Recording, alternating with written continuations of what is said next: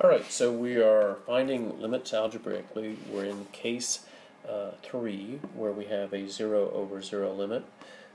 We have our third example, and let's identify it as being a 0 over 0 limit. So if we plug 4 in, we get a fourth minus a fourth in the numerator, which is 0, and 4 minus 4 in the denominator, which is 0. So what are we going to do in this case? Well, the first thing that we want to do is to get a common denominator in the numerator. So we're going to get a common denominator in the numerator, which is going to be the product of these two denominators, x and 4, or 4x. So let's set up the problem that way. So we've got the 4x, and let's make note that we put a dot right here to identify the main fraction line. Everything above that dot is the numerator.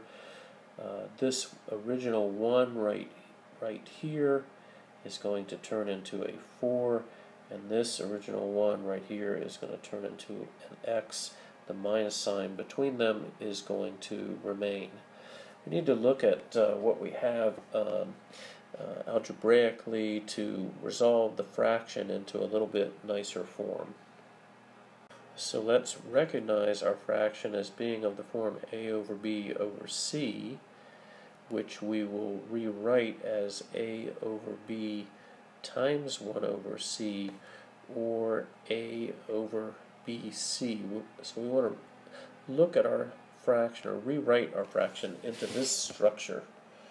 So rewriting our fraction into the a over bc structure, notice that we have just what we want, or almost just what we want. We can remove the x minus 4 by pairing it with the 4 minus x, canceling those two to get a minus 1 in the numerator, and then we're going to pick up what we have as a case 1 limit on the next slide.